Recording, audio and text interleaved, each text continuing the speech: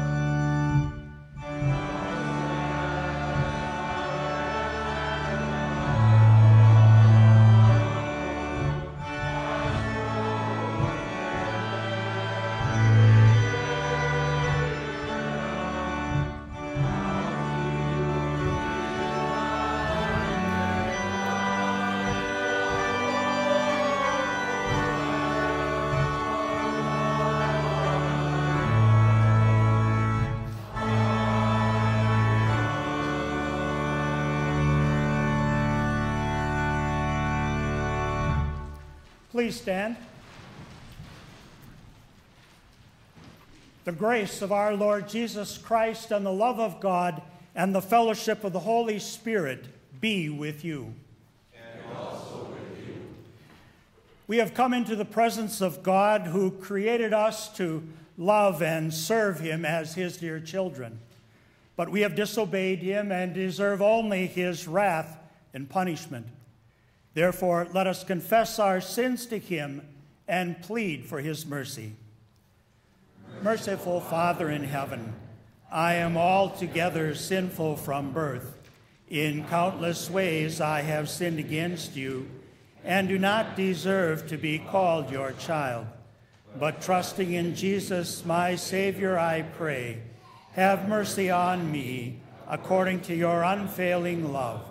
Cleanse me from my sin and take away my guilt. God, our Heavenly Father, has forgiven all your sins by the perfect life and innocent death of our Lord Jesus Christ. He has removed your guilt forever. You are his own dear child. May God give you strength to live according to his will. Amen. In the peace of forgiveness, let us praise the Lord.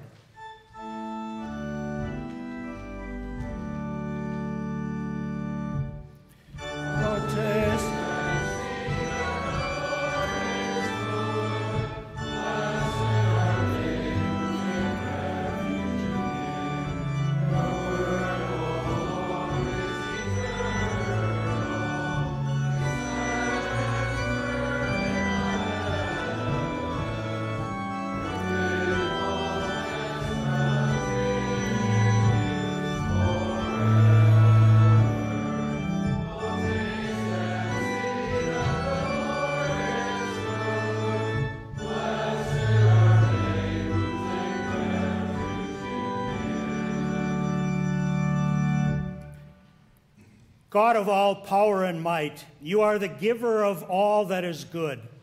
Help us love you with all our heart. Strengthen us in true faith. Provide us with all we need and keep us safe in your care.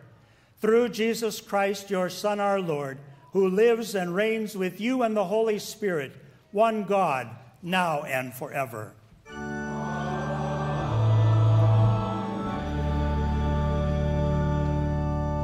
Please be seated.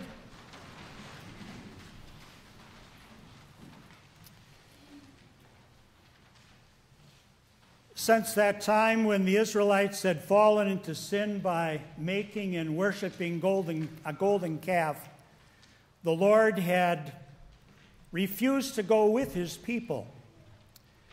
Now Moses comes and pleads with the Lord, asking the Lord for his help. And the Lord responds by going with them. Our first lesson from Exodus chapter 33. Moses said to the Lord, "Look, you yourself have been telling me, lead this people up, but you have not let me know whom you will send with me. Yet you have said, I know you by name, and you have also found favor in my sight. So now, if I have found favor in your sight, please show me your ways so that I may know you, so that I may find favor in your sight. Consider that this nation is your people." The Lord said, "My presence will go with you, and I will give you rest." Moses said to him, "If your presence is not going to go with me, do not send us up from here. After all, how would people know that I have found favor in your sight, I and your people? Isn't it in this way that you go with us so that we are distinguished, I and your people, from all the people who are on the face of the earth?" The Lord said to Moses, "I will also do this thing that you have said, for you have found favor in my sight, and I know you by name." Then Moses said, "Please show me your glory." The Lord said, "I will make all my goodness pass in front of you, and I will proclaim the name of the Lord in your presence. I will be gracious to whom I will be gracious, and I will show mercy to whom I will show mercy. He said, "You cannot see my face, for no human may see me and live." The Lord also said, "Look, there is a place next to me where you shall stand on the rock. It will happen that while my glory passes by, I will put you in a crevice in the rock. I will cover you with my hand until I've passed by. Then I will take away my hand, and you will see my back, but my face you will not see." The word of our Lord. We turn now to the Psalm of the day, Psalm 62. We find it on page 88 in the front of your hymnal. We join in singing the psalm together.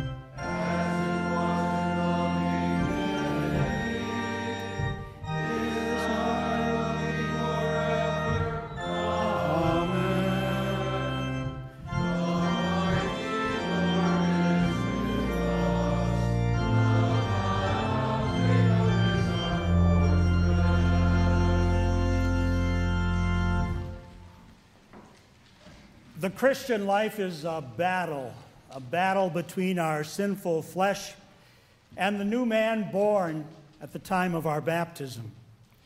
When we find where we can find rest from that battle, well, St. Paul reminds us where we can find rest. We find our rest in our Savior Jesus Christ. Our second lesson from Romans chapter 7. "For I do not understand what I am doing, because I do not keep doing what I want. Instead, I do what I hate. And if I do what I do not want to do, I agree that the law is good. But now it is no longer I who am doing it, but it is sin living in me. Indeed, I know that good does not live in me, that is, in my sinful flesh. The desire to do good is present with me, but I am not able to carry it out. So I fail to do the good I want to do. Instead, the evil I do not want to do, that is what I keep doing. Now, if I do what I do not want to do, it is no longer I who am doing it, but it is sin living in me. So I find this law at work. When I want to do good, evil is present with me. I certainly delight in God's law according to my inner self. But I see a different law at work in my members, waging war against the law of my mind and taking me captive to the law of sin, which is present in my members. What a miserable wretch I am! Who will rescue me from this body of death? I thank God through Jesus Christ our Lord. The word of our Lord. We join in reciting the verse of the day. Alleluia! Happy are they who hear the word, hold it fast in an honest and good heart, and bring forth fruit with patience. Alleluia.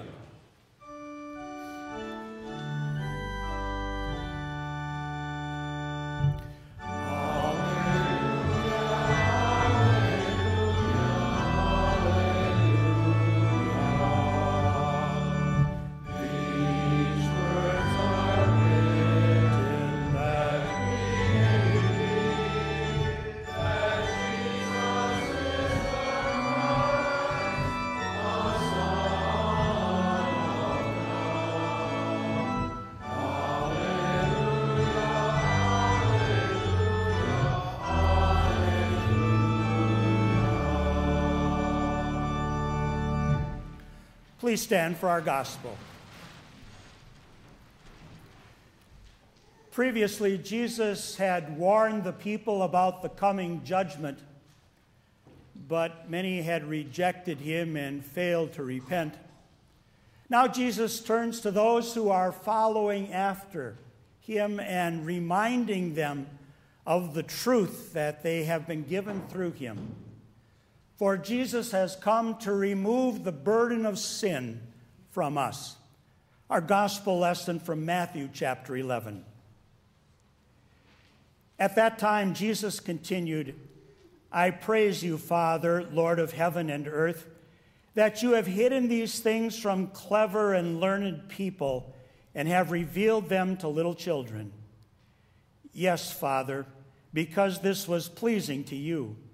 Everything has been entrusted to me by my Father. No one knows the Son except the Father, and no one knows the Father except the Son, and anyone to whom the Son wants to reveal him. Come to me, all you who are weary and burdened, and I will give you rest. Take my yoke upon you and learn from me, because I am gentle and humble in heart, and you will find rest for your souls. For my yoke is easy and my burden is light. The gospel of our Lord.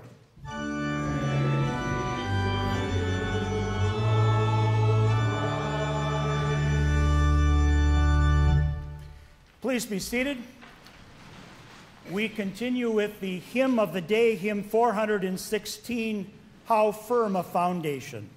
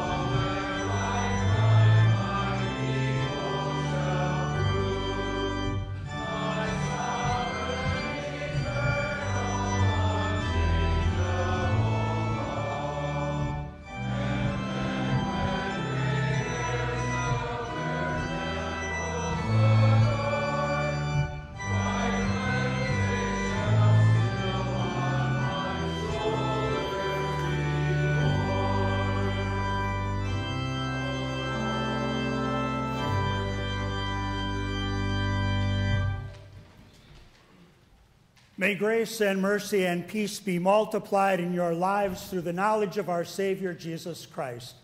Amen. The word for our consideration this morning is recorded in the Old Testament book of the prophet Amos, the 5th chapter, where we read, "Seek the Lord and live, or he will rush upon the house of Joseph like fire. The fire will consume, and no one will extinguish it for Bethel. There are some who turn justice into wormwood, who throw righteousness to the ground. There are those who hate an arbiter in the city gate.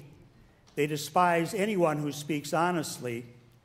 That is why you trample on the poor, and you collect taxes on their grain. You have built houses of cut stones, but you will not live in them. You have planted choice vineyards, but you will not drink their wine. For I know that your rebellious deeds are many and your sins are numerous, you who are enemies of a righteous man, you who take bribes. They thrust away needy people in the city gate. That is why a prudent man will be silent in that time, because it is an evil time. Seek good and not evil, so that you may live, and then it will be like this for you.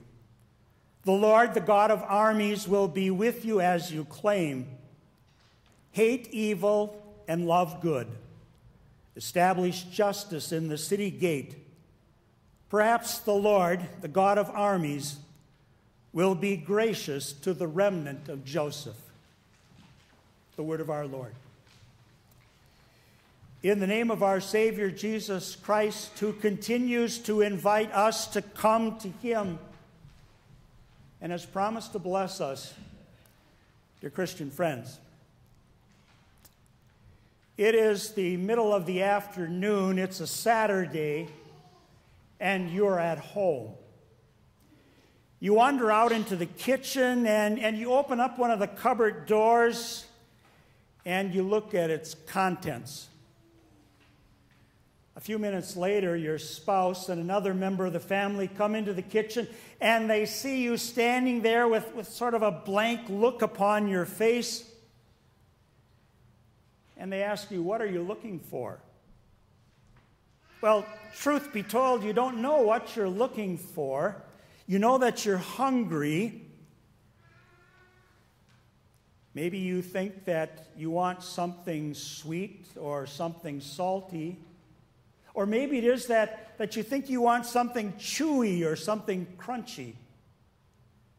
Well, there in front of you are several options,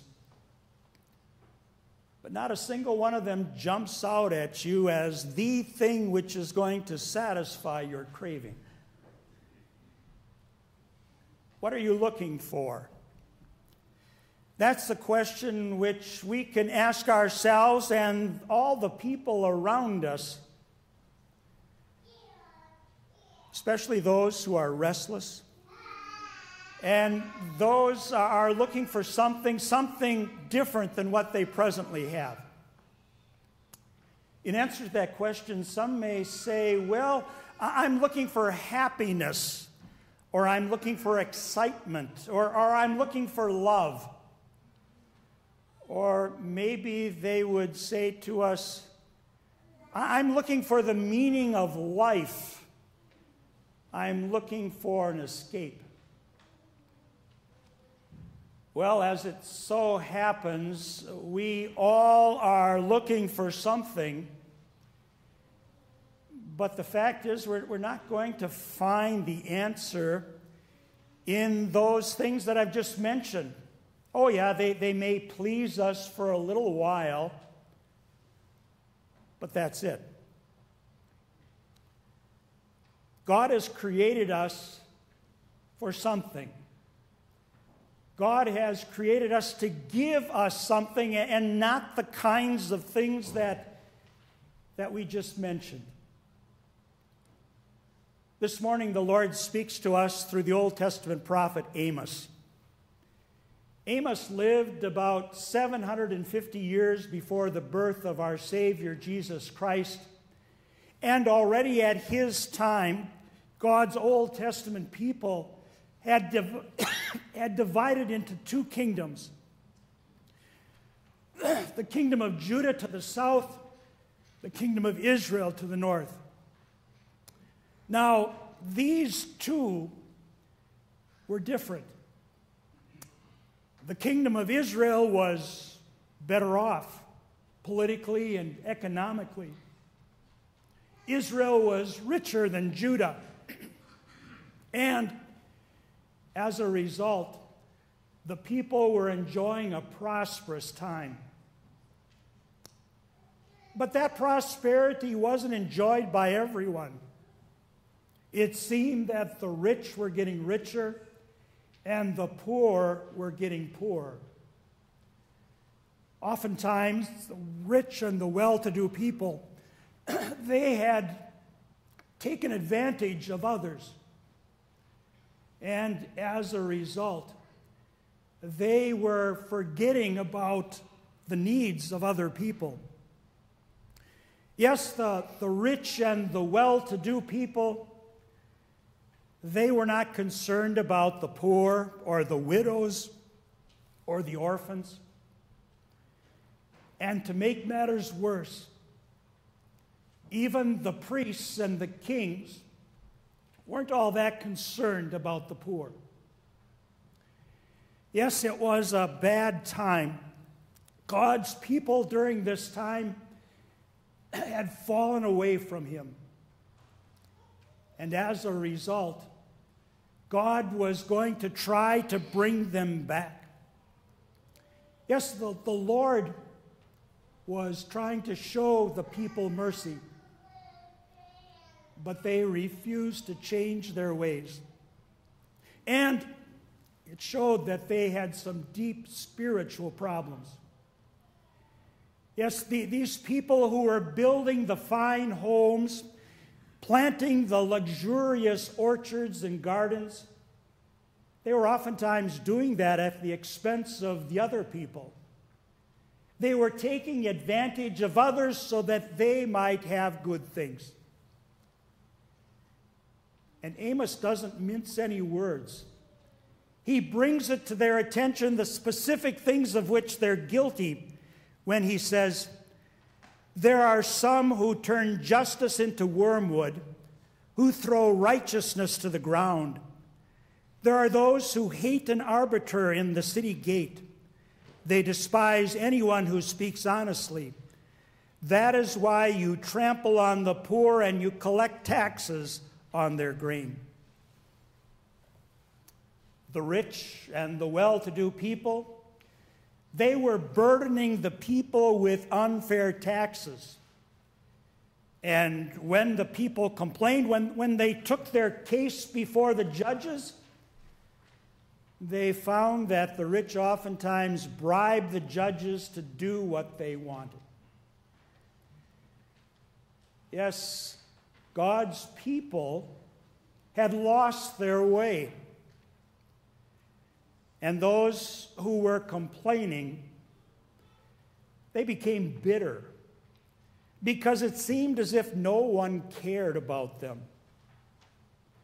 They were so bitter that it was almost as if like they were chewing on wormwood. They were frustrated because no one was coming to help them. But God knows that there's a day of judgment coming. And through Amos the prophet, points out to them that that judgment is on the way.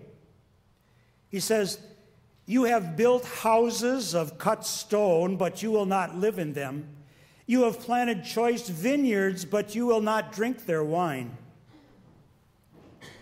Just think of it. They went through all the work to build those wonderful, luxurious homes, but they weren't going to be able to enjoy them.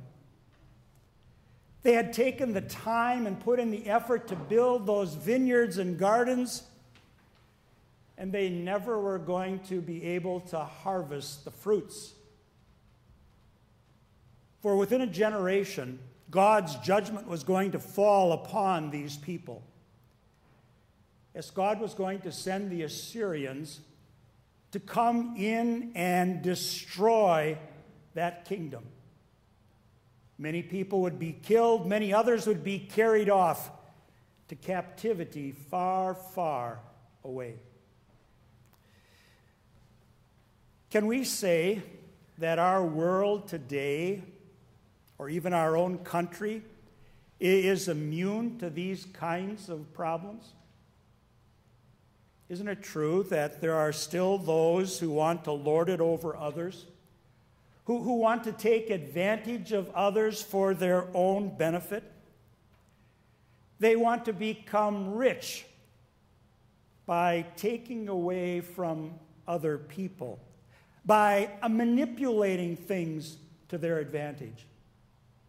At times, they may ally themselves with other people in order to get what they want.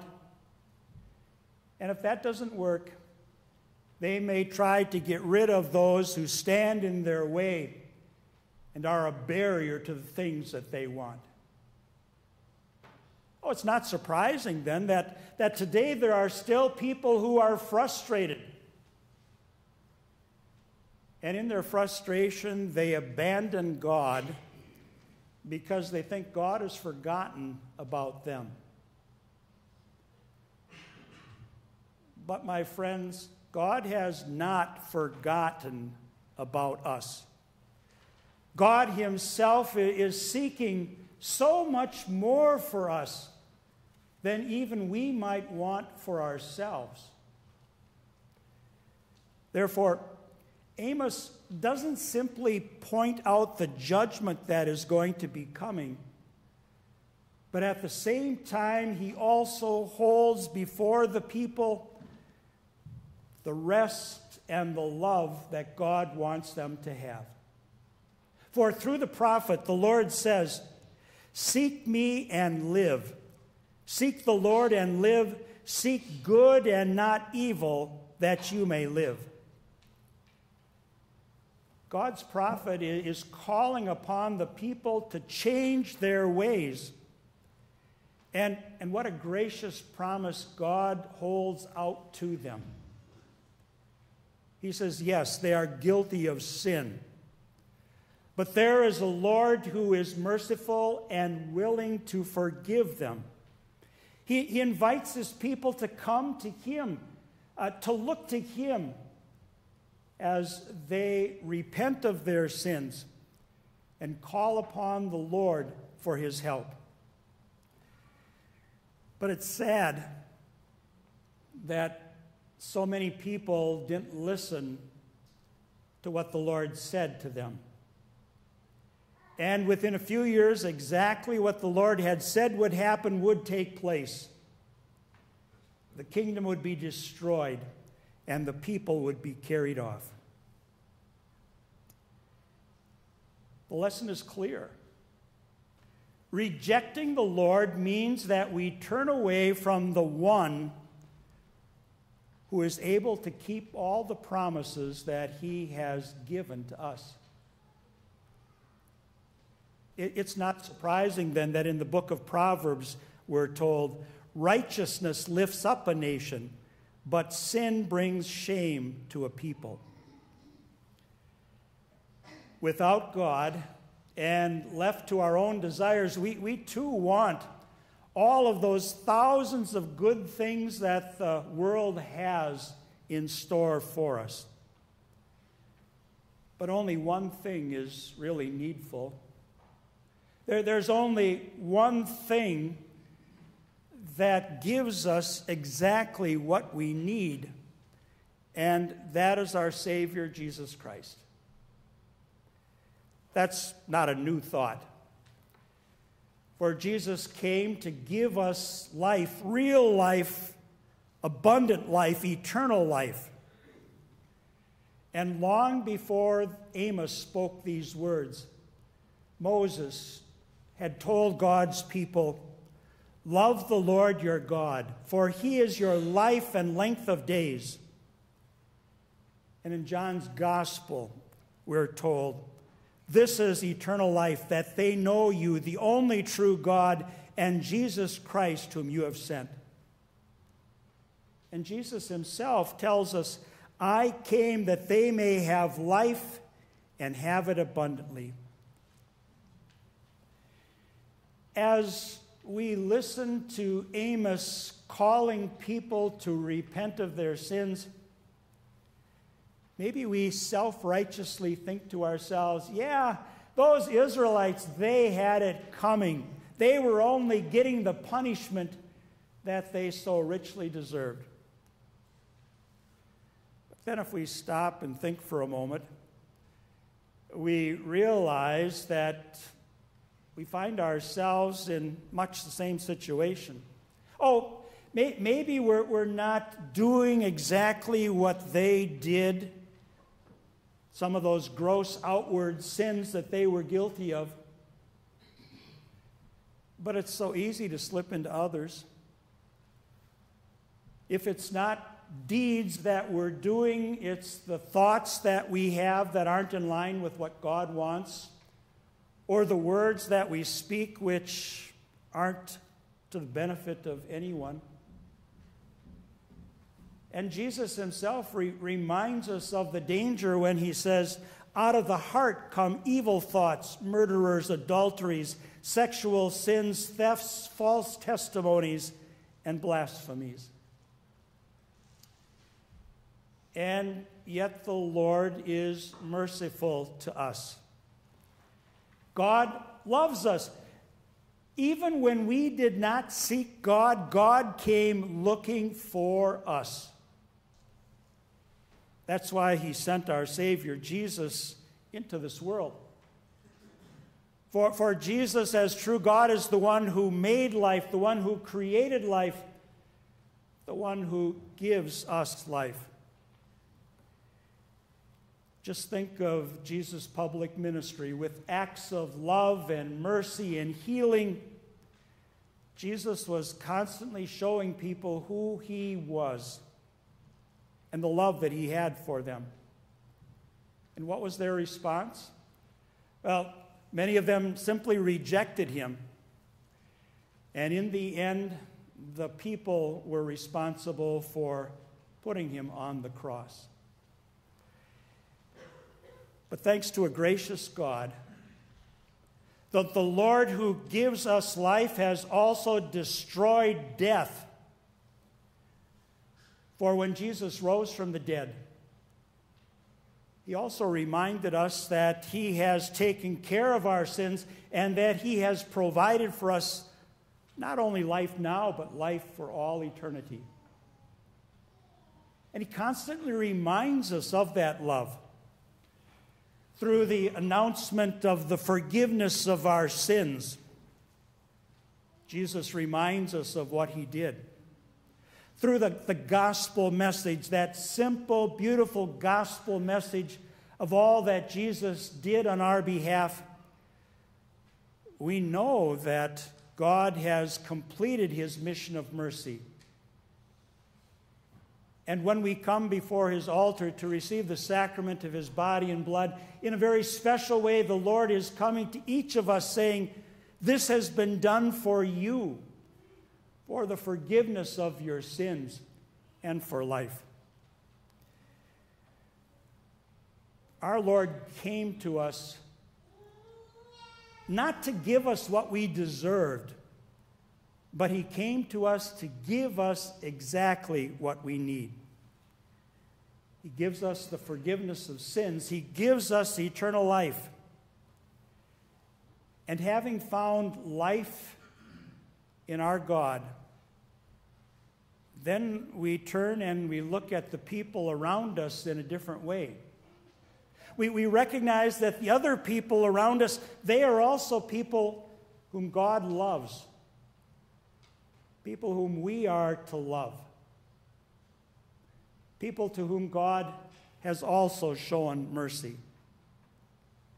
Not people to manipulate, not people to abuse, but people to whom we are to reflect the love of God. if you would read to the end of the book of Amos, you would find that Amos also holds out to the people hope. Hope that is to be found in the Messiah, our Savior, Jesus Christ. God will seek his people. God will find his people, and God will save his people. So, what is it that you are looking for? Unfortunately, too often, we don't know exactly what it is that we are looking for. But God has come to us.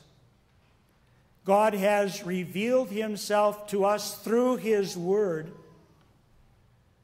so that we might know our Savior Jesus Christ and all that he has done for us. But it doesn't end there. You see, once we know who Jesus is, we have the privilege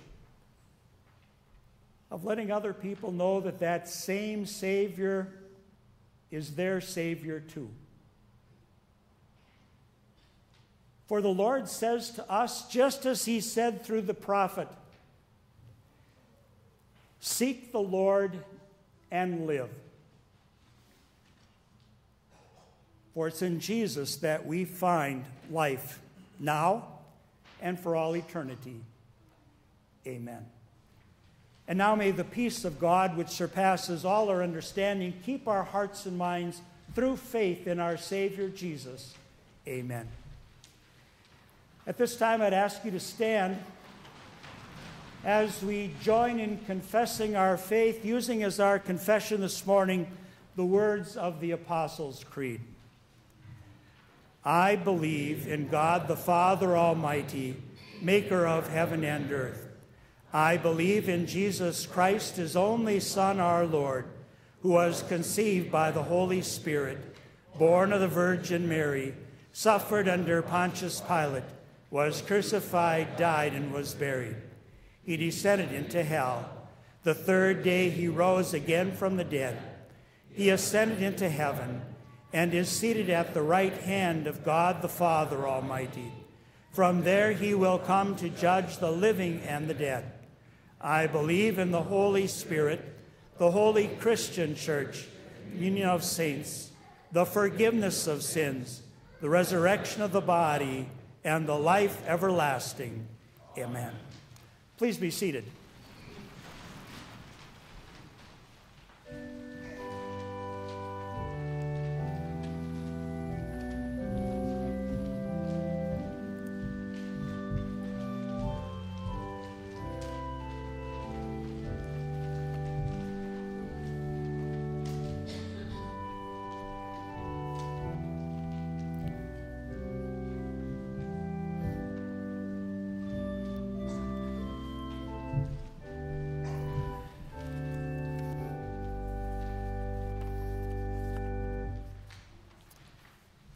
There are a number of special prayers of intercession before us this morning. There are a number of people experiencing health challenges. Barry Weirs, Lucy Hesselberg, Phyllis Berg, and Lois Spoor. There are also a number of anniversaries being celebrated. Ross and Michaela Cagle, Wayne and Deborah Garvis, and Brian and Ann Berg. And finally, there are a number of birthdays as well. Michael Melker, Monica Chipiski, Neil Williams, Stephen Holtzhausen, Carol Hoyer, Barry Weirs, Peggy Meyer, and Breeze Bunker. We'll be using the prayer of the church as you find it in your worship folder this morning. Please stand for prayer.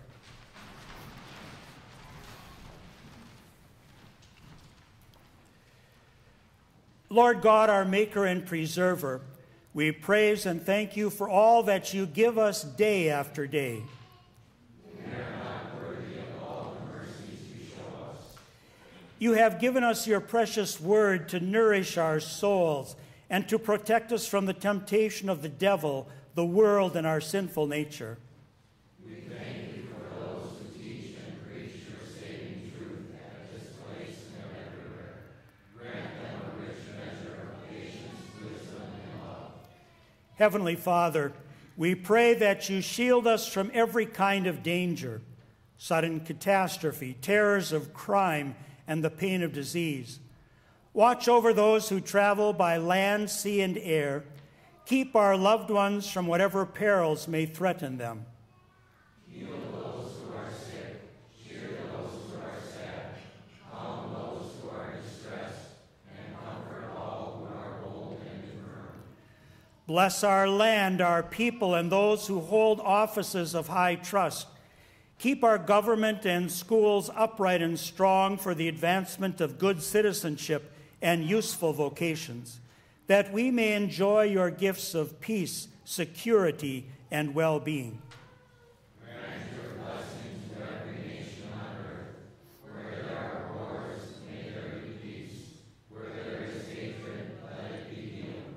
Where there is poverty, danger, or disaster, come with your almighty power to help and restore. Precious Savior, bring your rest and comfort to the hearts of all who are faced with health battles. As they face their challenges, Lord, we pray you give their bodies healing and their souls assurance of your grace. Everlasting King, make your presence known in the lives of those celebrating birthdays and anniversaries this week. Help them rejoice in the many ways you've blessed their lives through the power of your word. Hear us, Lord, as we bring you our private petitions.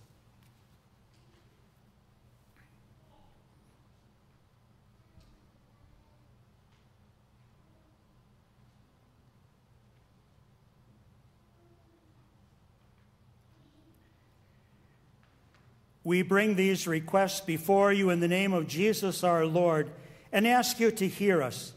Take all that we have, our bodies and minds, our time and skills, our ministries and offerings, and use them to your glory. We give ourselves to you, that we may serve you in whatever way is pleasing in your sight. Amen. Our Father, who art in heaven, hallowed be thy name. Thy kingdom come, thy will be done on earth as it is in heaven. Give us this day our daily bread, and forgive us our trespasses, as we forgive those who trespass against us. And lead us not into temptation, but deliver us from evil. For thine is the kingdom, and the power, and the glory, forever and ever. Amen. Please be seated. We continue with the singing of hymn 358, How Sweet the Name of Jesus Sounds. Amen.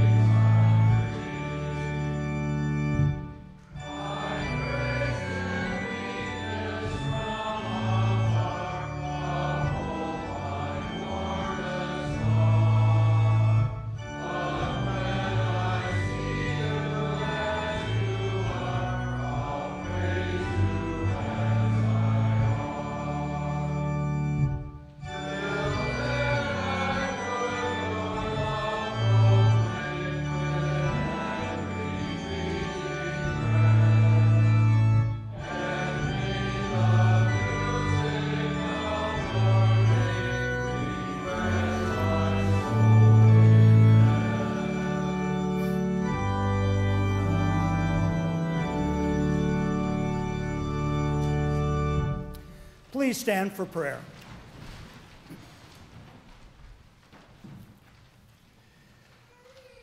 Almighty God, we thank you for teaching us the things you want us to believe and do. Help us by your Holy Spirit to keep your word in pure hearts, that we may be strengthened in faith, guided in holiness, and comforted in love and in death. Through Jesus Christ our Lord, who lives and reigns with you and the Holy Spirit, one God, now and forever.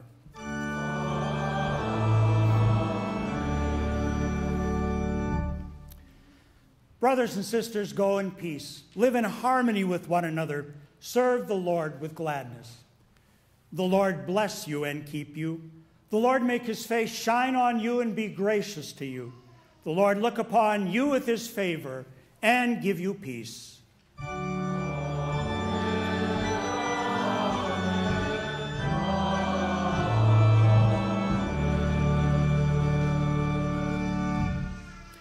Please be seated. We join in singing our closing hymn, hymn 422, Jesus, Lead Us On.